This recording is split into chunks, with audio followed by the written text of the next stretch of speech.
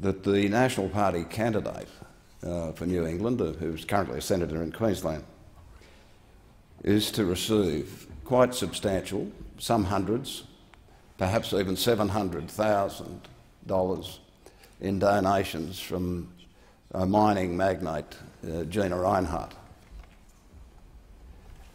Now that's an easy statement to make. But what proof do you have of that suggestion? No, I don't have any proof. I'd like Ms Rinehart to actually clarify that position as to how many hundreds of thousands she is giving to a candidate in New England.